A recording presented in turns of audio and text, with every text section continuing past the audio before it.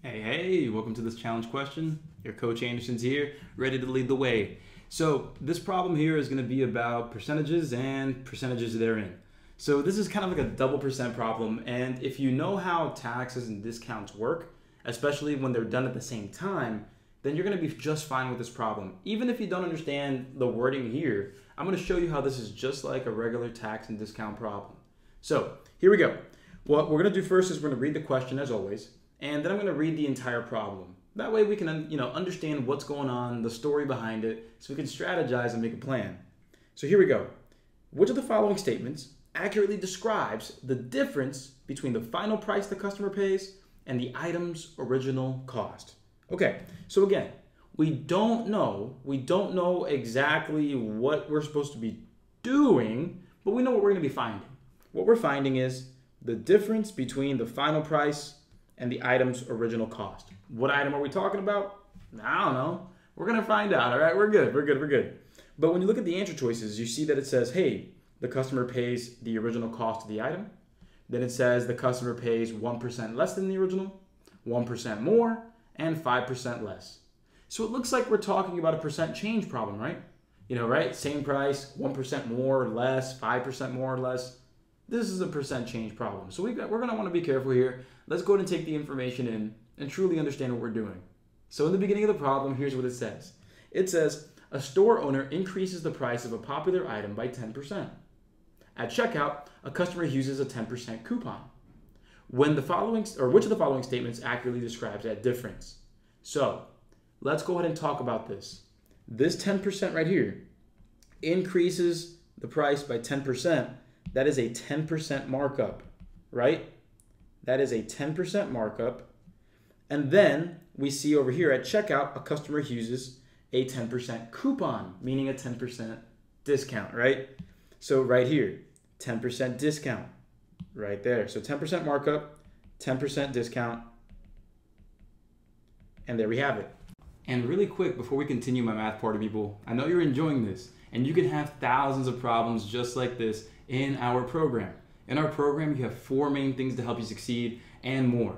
But mainly, in our course, you're going to get access to recorded lessons, you're going to get access to guided practice just like this, worksheets that you can print out and try or keep them online, and lastly, speed drills to raise your confidence. That way, when you take the test, there's no test anxiety, there's no pressure, because you've been timed before, you know what to do, and that's the feeling that we want.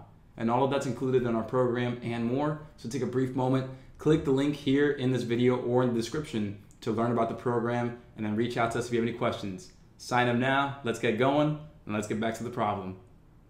So here's where a lot of people may get confused, and I don't blame them, but I want to go ahead and make sure you understand why this common mistake is made and what the actual way to do this is. So when you're talking about regular numbers, let's go ahead and say I gave you $10 and then I took away $10. I think it's very clear to say that, well, you end up right where you started, right? You end up exactly where you started. Now, that is not the case with percents. Why? Well, if you remember, especially if you were in the courses and you've been watching videos on percent change like taxes and discounts, remember that you always start from 100%, correct? Correct. So what that means is if you're talking about a 10% markup, what that attributes to, again, you always start from 100%, right? Always start from 100.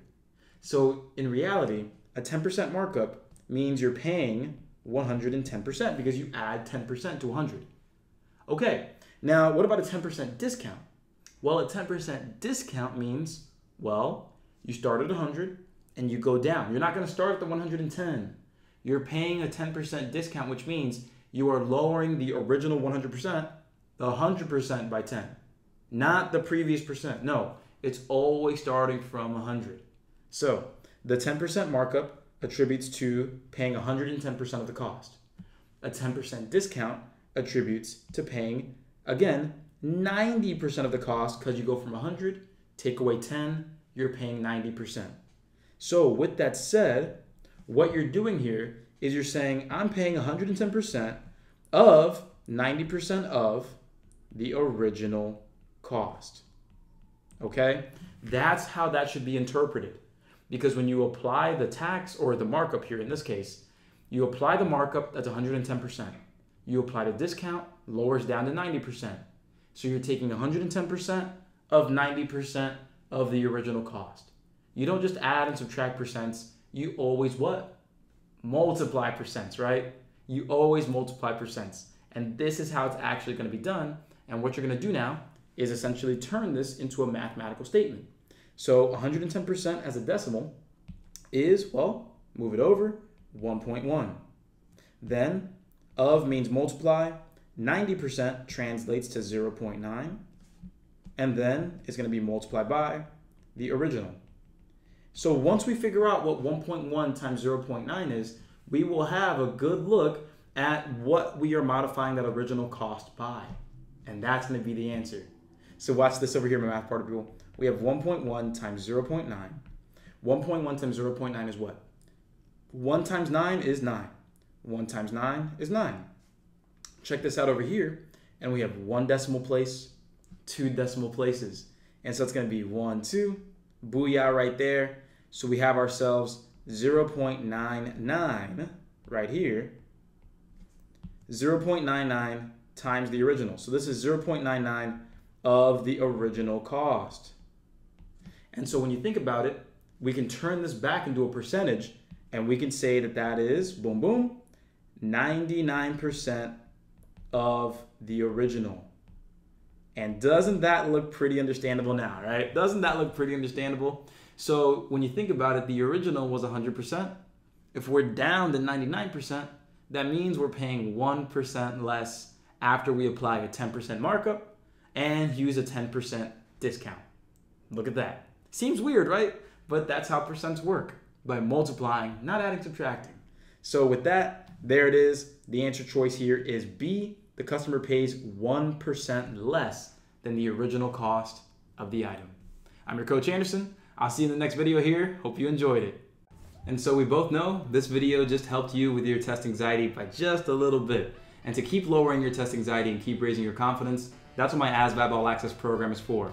The link's right up here. Click it, watch the video on how it works, and you'll see exactly why thousands of my students have raised their scores and gotten the jobs they want. So click there, watch the video, and sign up to raise your score. I'll see you soon.